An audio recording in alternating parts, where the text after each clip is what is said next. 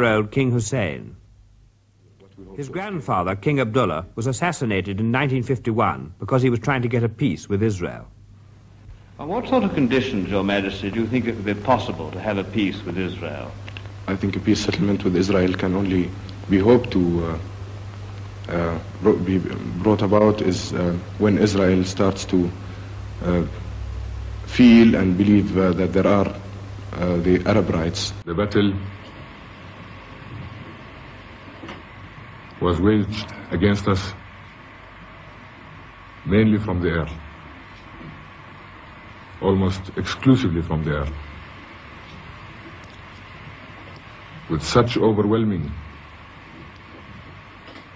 strength and continued sustained air attack on every single unit, on every single formation of our armed forces, day and night, right till last night.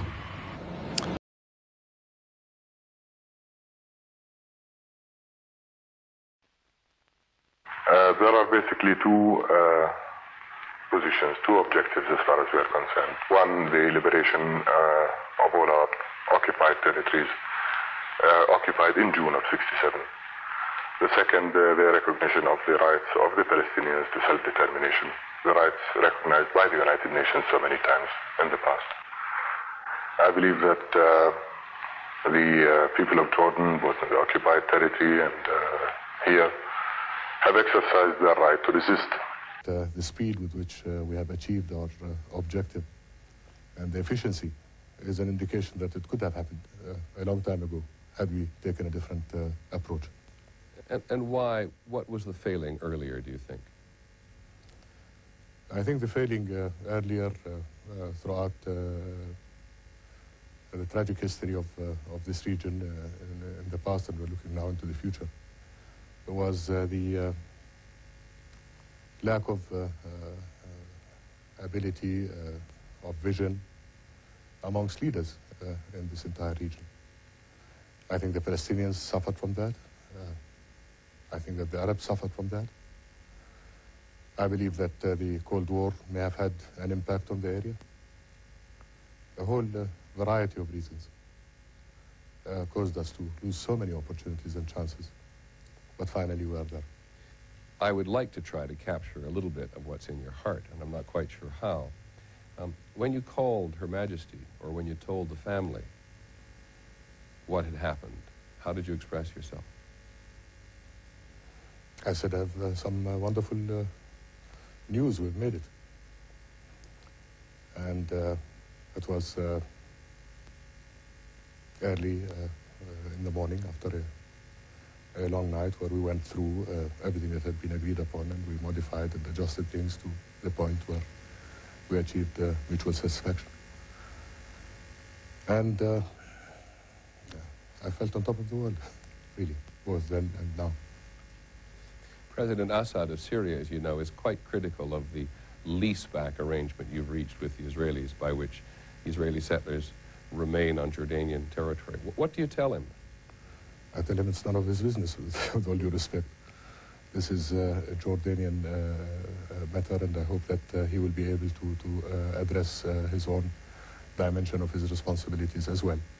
But there is nothing of which we are ashamed, nothing over which we are concerned in the least. We have returned our sovereignty over every inch of our territory. And that is the way it stands. So I was really surprised that people began to make comments before even reading the text of the treaty. What are the factors on the horizon that worry you? Muslim extremism? Muslim extremism. I am a true Muslim, and I know what my religion is, and I know what my faith is. And I know it is entirely different to what some choose to portray as Islam. If there are elements that are willing to ride the wave for political gains, so it is a question of a few here and there. They could create problems, I suppose. But there are there are people, there are extremists in the region who do not like the way history is being written at the moment by you and the Israelis, and even to some extent the chairman of the PLO, Yasser Arafat. How seriously should their determination to disrupt all this be taken? I think that anyone in a position of responsibility, and people in Jordan, I hope, will take this seriously. And the only answer I can give you is that one has to fear something in life. I fear God, I don't fear man. And I fear my conscience above everything else. This is peace with dignity. This is peace with commitment. This is our gift to our peoples and the generations to come.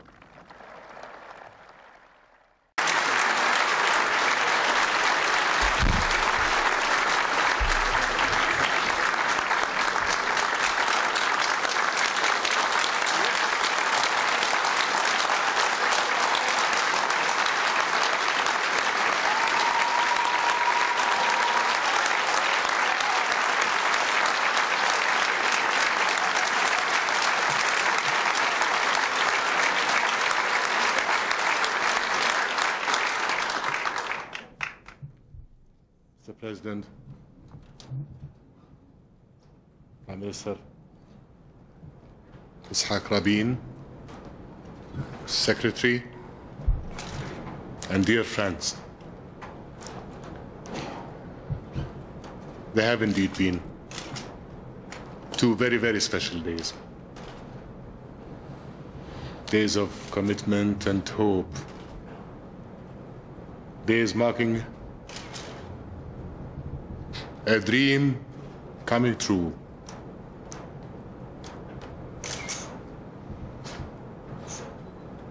Days dedicated to the future of our peoples.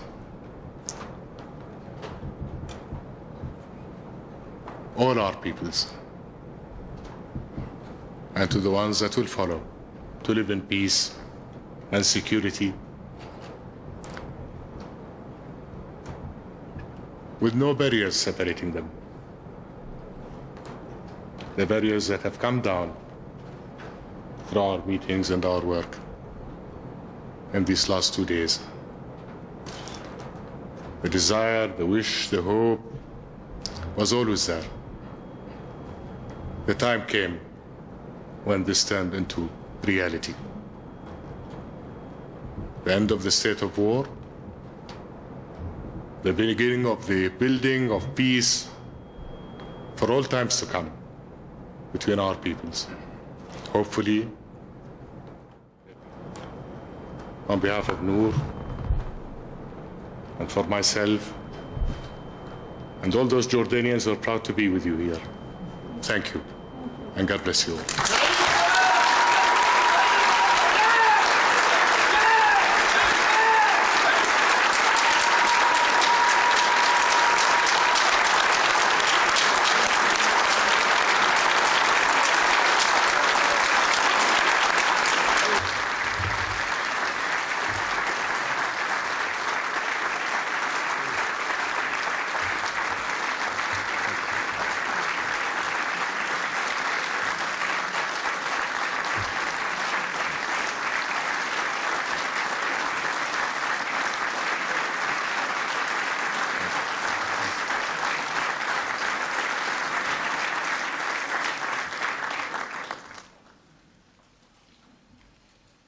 Mr. President, Mr. Vice President, Ms. Albright, Secretary of State,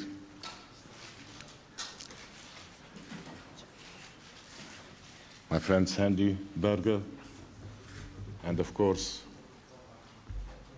all our friends here, and all our friends who played such a vital part in the last few days in which I was privileged to be an observer and one who sought to give courage to the process that was ongoing. George Tenet and as the President said, Dennis has lost his black hair and replaced it with gray. I've lost all mine and even my eyebrows.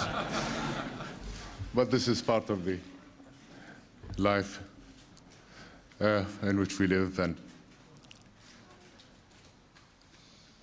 I was privileged to be with you all.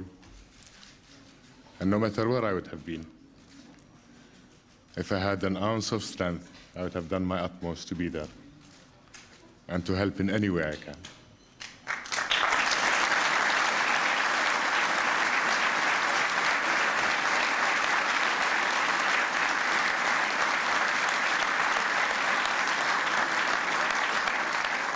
By the way, many in our part of the world, in different parts of the world, have written me off. But I have a lot of faith in God. And I believe that one lives one's destiny. And as far as I am concerned, my morale is the highest it has ever been. And this has been a shot in the arm for me, what you have accomplished today, President Arafat and Prime Minister Netanyahu and Benjamin.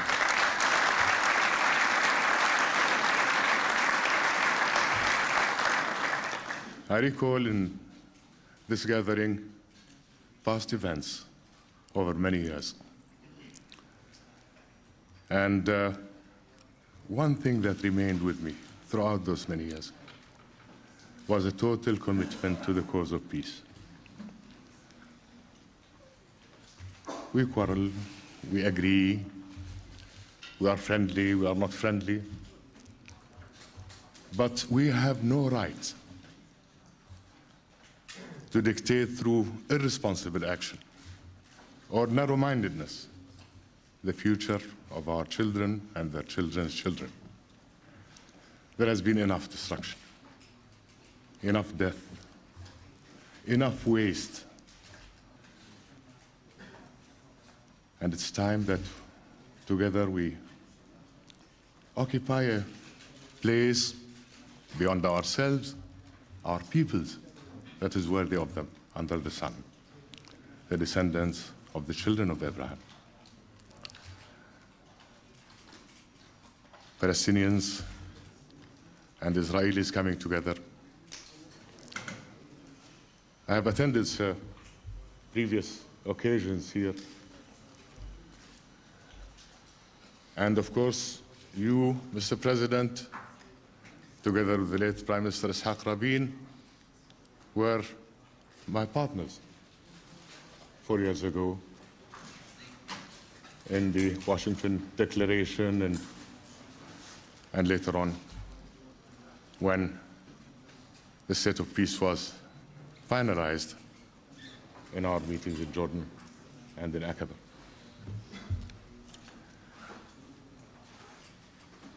I don't think we might have given you as much hard work or less sleep than you have been subjected to of late. But what I found this time, and what really gives me hope and confidence, is that that same chemistry, after the first meeting between Prime Minister Netanyahu and President Arafat, is there. I think that we passed the crossroad. We have made our commitment to the welfare and happiness and security and future of our peoples in all the times to come. And now our partners are numerous, and we wish them every success in their endeavors, and we'll do everything we can to help them. I think such a step as is concluded today will inevitably trigger those who want to destroy life, destroy hope, create fear in the hearts and minds of people, trigger in them their worst instincts. They will be skeptical on the surface, but if they can, they will cause damage, wherever they are and wherever they belong. Let's hope that the overwhelming majority of us, those who are committed to the future, those who know what responsibilities they hold now, will be able, through steady progress and a determined, combined, joint effort, be able to thwart their aims and their objectives and move, and maybe, God willing, witness the dawn that we have all been seeking of a comprehensive peace in our entire region. Mr. President, I've had the privilege of being a friend of the United States and presidents since the late President Eisenhower. And throughout all the years that have passed, I have kept in touch. But on the subject of peace, the peace we are seeking, I have never, with all due respect and all the affection that I held for your predecessors, have known someone with your dedication, clear-headedness, focus, and determination to help resolve this issue in the best possible way.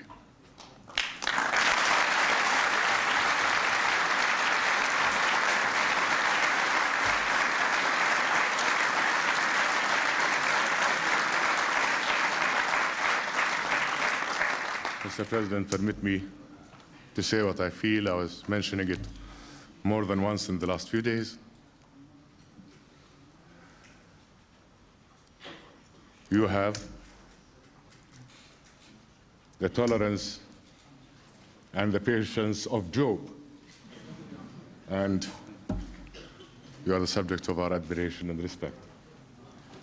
And we hope that you will be with us as we see greater successes and as we help our brethren and our friends move ahead towards a better tomorrow. On behalf of Noor and for those colleagues of mine from Jordan, thank you all for your great kindness. And thank you, our Israeli friends, and this very fine delegation for all your contributions and efforts. And obviously, my pride is limitless in the efforts and in the commitment of President Arafat and his colleagues. I think we are moving. We are not marking time, but we are moving in the right direction. I believe that very sincerely, and may God bless our efforts. Thank you very much.